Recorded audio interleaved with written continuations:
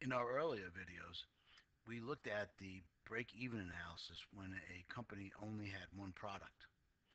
Uh, Most, if not all companies, have multiple products. So let's take a look at how we would determine the break-even if there were multiple products present. For this, we're going to use the demonstration problem we did in class.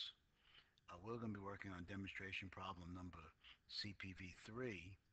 Uh, that includes data that came from the earlier demonstration problem, CPV1. So I've got the two of them up on the screen. You'll notice this template looks very similar to the template that you're using for the assignment number 4 homework problem. So let's take a look at how we're going to set this up. In our given information, there are two products, the circular saw and the jigsaw. In the problem 3, it tells us that the circular saw has a selling price of $200 with variable cost of $120. In our earlier problem, we saw that the jigsaw had a selling price of $150 and variable cost of $90. With the two products, the fixed cost is $68,000, and that is for the entire firm. In our problem, it tells us that the sales mix is in a ratio of 3 to 2. Now you can be presented with the sales mix that is a ratio such as this. You can be given the percentages, or you can be told the budgeted sales for each of the products, where then you would have to add them up to find the total number of units sold, and then divide each into the total to find the percentage. In this scenario where we have the ratio, for every 5 units sold, 3 will be jigsaws. So our percentage will be 3 divided by 5, or 60%. Our circular saw, for every 5 that is sold, 2 will be circular saws, and its percentage is 40%.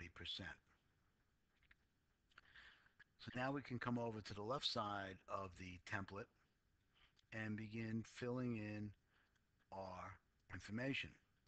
For the circular saw, the weight is the 40% that we calculated. The jigsaw is 60%.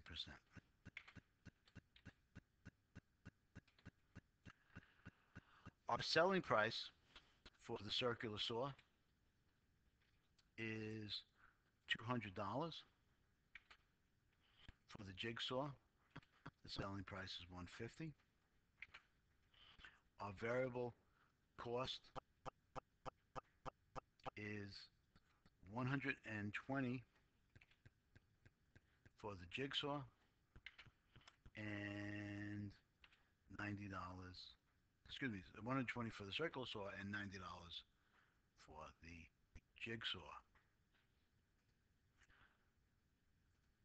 For each of our products, the contribution margin will be the selling price minus the variable cost. So for the circular saw, it is $80. For the jigsaw, it is $60.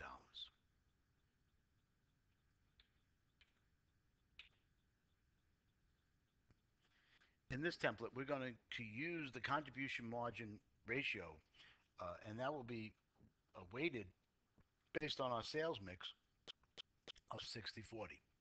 So to do that, we need to determine the weighted average revenue.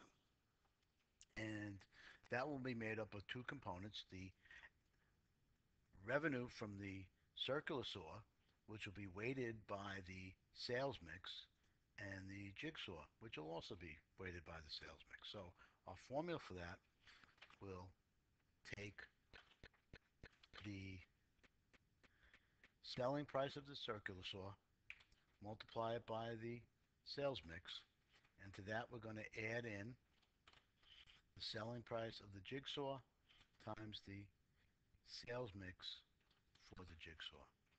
So the weighted average revenue is $170.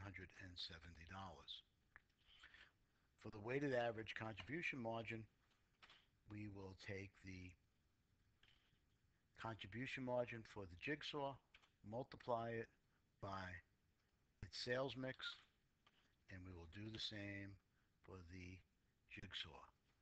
Take the contribution margin, multiply it by the sales mix, and that will give us our weighted average contribution margin. Our weighted average contribution margin ratio or percentage is going to be the weighted average contribution margin divided by the weighted average revenue, or 40%. So now we can solve for the break-even point in dollars by using the contribution margin ratio of 40%.